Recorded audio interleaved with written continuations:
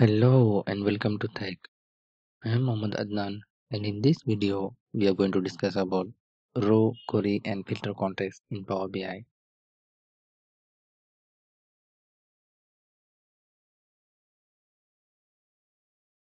If you are new to this channel or if you haven't subscribed yet, just click on the subscribe button and also press the bell icon to get the latest notifications. Now let's get started. Context is really an important thing, understanding the formula and how it works. Context enables you to perform dynamic analysis in which the result of a formula can change to reflect the current row or cell selection and also any related data. Understanding context and using context effectively are very important for building high-performing formula, dynamic analysis, and for troubleshooting problems in formulas. There are three types of context. One is the row context, query context, and filter context. If you want to understand in short, the row context is just a calculated column like sales amount and sales amount into tags on the same table, or else the sales amount plus sales amount into related reason to get the tax value from another table with the help of a relationship. This is a row context.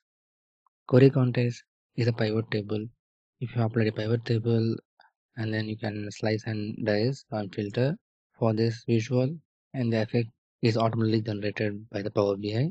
It is a query context, whereas the filter context is applied on top of about two query and row context. In simple language, we can say that the context is the environment under which the formula is evaluated.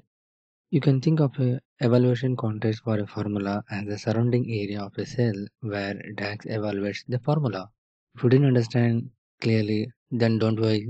We'll look into practical. Let's go one by one. I have this sales table.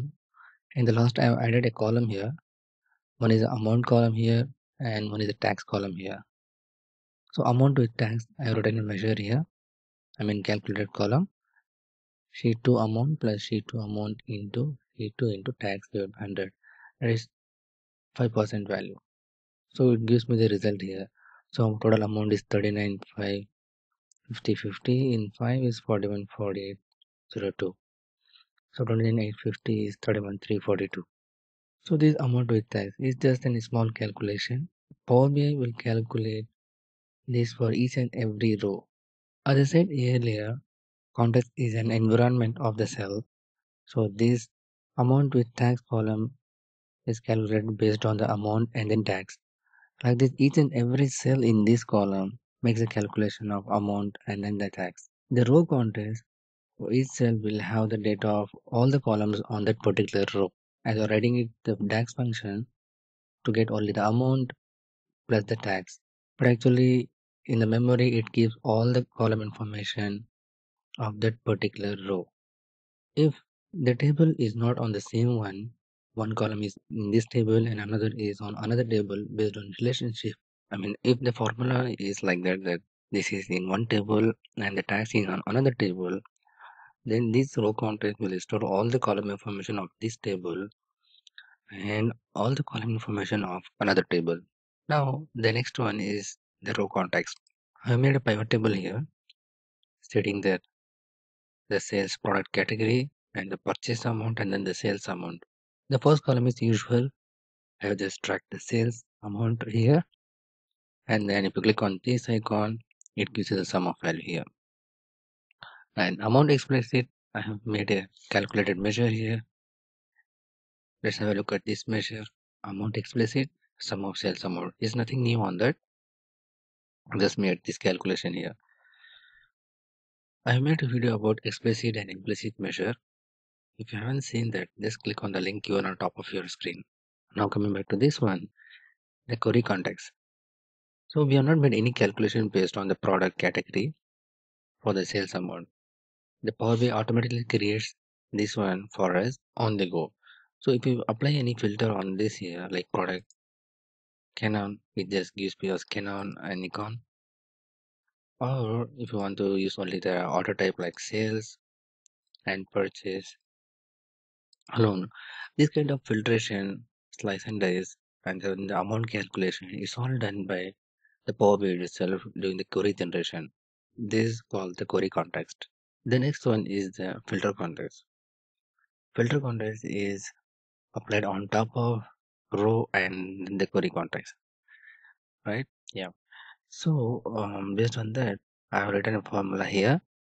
So RC measure, it is sum of X.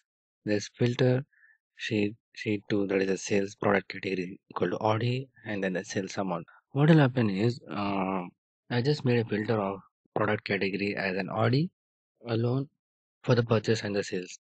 When I apply this formula in the query context, it just gives me this result that there is a purchase amount, and there is the filtered context.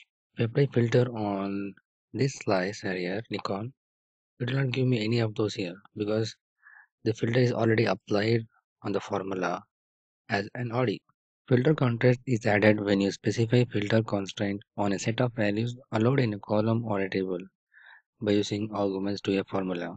All the filter related functions available in the DAX is comes under the filter function. Just you can have a look at those. I made a video about all except for DAX functions. If you haven't seen that, just click on the link given on top of your screen. So it is in short, row context is just calculated formula, query context is the pivot table result, and filter context is applied the filter on both of them above. I hope you got a brief idea about what is a row, query, and filter context in Power BI. Context is nothing but the environment of the cell. If you like this video, just click on the big thumbs up button. If you're new to this channel or if you haven't subscribed yet, just click on the subscribe button and also press the bell icon to get the latest notifications. But make sure you turn on the notification on your devices. Share it with your friends and colleagues. If you have any queries and feedback, just post it on the comment section below. Thanks for watching. Keep learning. See you in the next video.